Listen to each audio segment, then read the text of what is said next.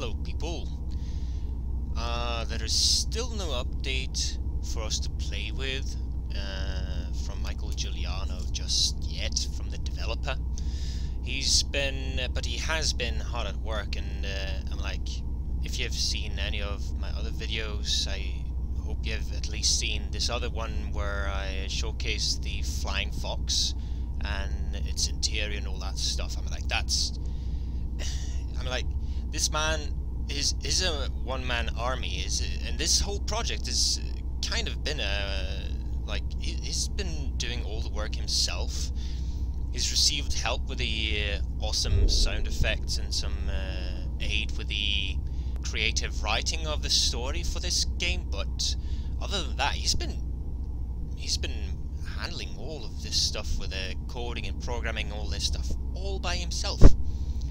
And this is a real physics simulator, because you got all these free bodies flying around, orbiting, and I've been studying physics. I've been writing physics simulations, and I know that stuff. If you make those kind of programs, you will have weird bugs and unexpected results, and sometimes, you know, you don't necessarily have a bug, but stuff behaves in a way you didn't expect them to do. Especially in this kind of setting. I think I mentioned this before, that there are these really weird transfer orbits you can make with these like range points and stuff like that. I'm like, how on earth should you debug that kind of thing? You can't. It's a rather difficult task that he's handling here, Michael. So really credits to him. But like I said, well, we don't have anything.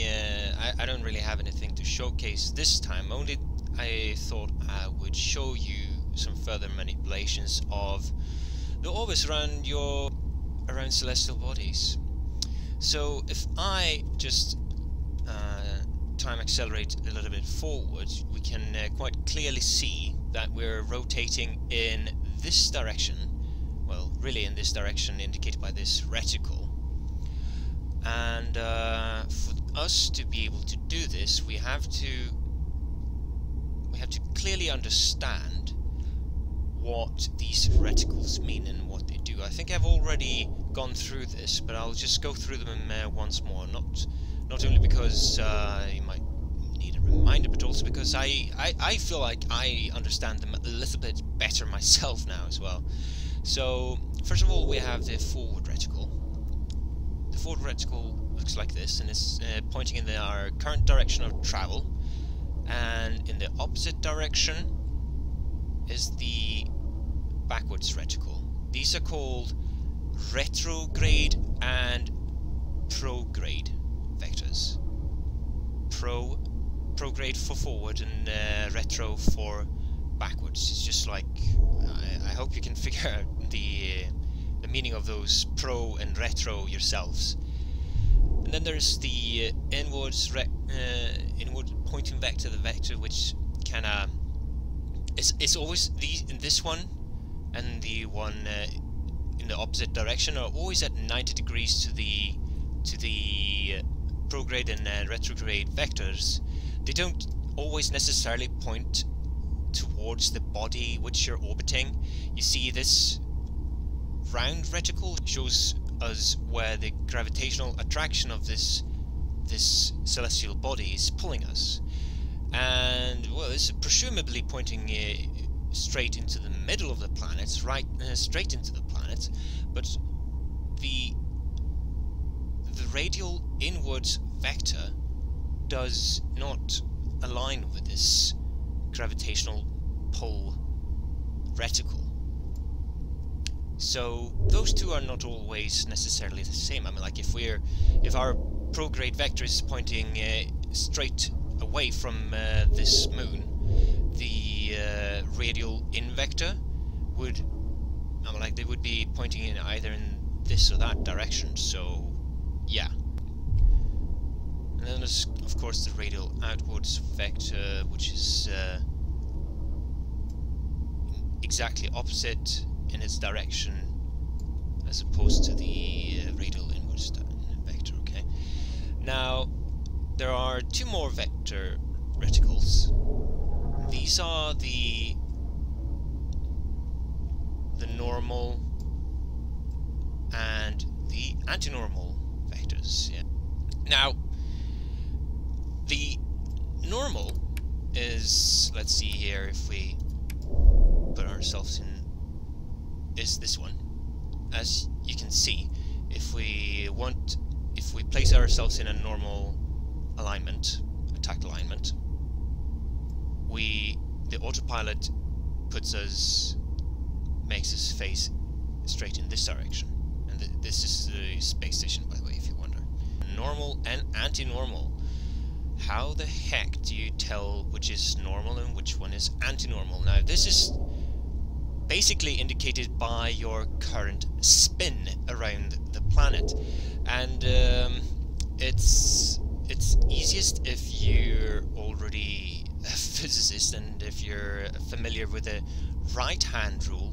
Basically, if you curl your fingers, your index to your pinky finger to make a fist, but stick your thumb straight out upwards, like you're making a thumbs up basically, then the direction in which your fingers curl, if that is the same direction in which you're going around the planet, like if we're kind of going in this direction, is kind of the same direction your fingers would be traveling if you curled them into a fist, then the thumb points in the normal direction. And if we make a thumbs down, that's like saying that we're going in the opposite direction, and that makes it so that our normal vector points downwards. The direction of the normal vector changes depending on in which direction we're orbiting a celestial body, so that's slightly tricky, but it's a consistent rule which doesn't really depend on many other things other than you being right-handed, I guess. Like if you're left-handed, and if your left hand is your dominant hand, this might seem a little bit awkward, but yeah, never mind. So in order to change inclination of your orbit, you would face either normal or anti-normal directions, and you would apply a thrust there. Now, what do I mean by changing your inclination? Now, see, our orbit is horizontal, and, well, kind of horizontal, I guess you could call it, but it's parallel to this galactic disk, like this galactic horizon. This Milky Way looking thing is the galaxy in which we're currently in. And if we apply a thrust in for example, in the normal direction,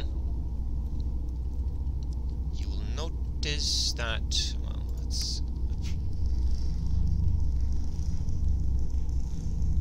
you will notice that it will start to change the direction of the normal vector. Let's do this and do some time acceleration.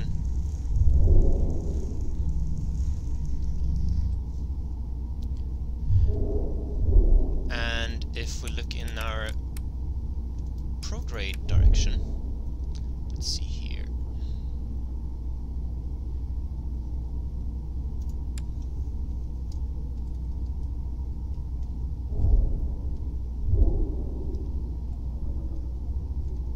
You will now notice that our forward direction is pointing upwards.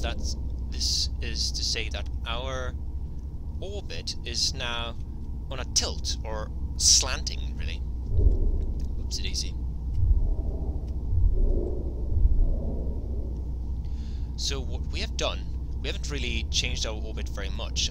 Our periapsis and apoapsis were roughly 800 kilometers before we started doing this inclination change, and it still is roughly 800 on both values.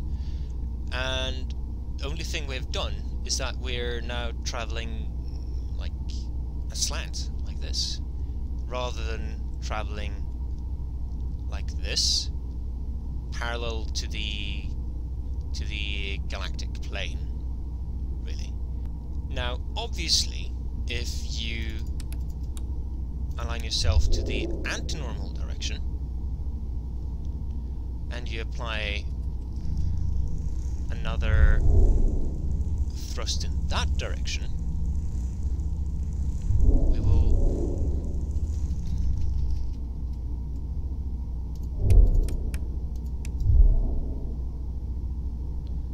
then align ourselves with the forward direction again. Let's see here, and if I can just do like this, you can tell that we're kind of traveling parallel to the galactic again. The reason why we're not doing that, we're actually still on an inclined plane, is because we have traveled up towards the North Pole of this moon, and only then did we start to rectify our orbital incline to straighten it. And we can't really have it absolutely parallel to the galactic plane as of now, because we need to go down lower so that we're just above the equatorial line of the planet. Anyway, since the flux drive is so powerful, you usually don't need to use these kind of manipulations that often. Like if we just let's see here, where's our little friend? Ah, there. If we wanted to travel towards this space station and dock with it, we wouldn't really be changing our inclinations and do a lot of small adjustments to our orbit and stuff like that. We wouldn't really need to, because the flux drive is so powerful. We could just thrust straight forward for this thing, and then decelerate as we approach to ensure we don't crash with it, and that would be it. We don't really need to do all these nifty little things. But then again, since all components in these spaceships will be able to break down, they will be able to malfunction, and you can be stranded out in outer space with no flux drive, basically. It is possible that you might need to use the regular thrusters, these humming thingies, and you would need to do all these little intricate maneuvers. Then again, in real life, in our modern day, you wouldn't usually make these kind of normal and anti-normal thrusts, because they are so costly. They are really, really fuel inefficient. You would rather like to launch your vehicle in a particular direction while you're still below in the Earth's atmosphere, so that you get a head start when you try to break free from the gravitational pull of the Earth and then orbit the body. Alright, and that was really all I wanted to say, guys, so thank you for watching.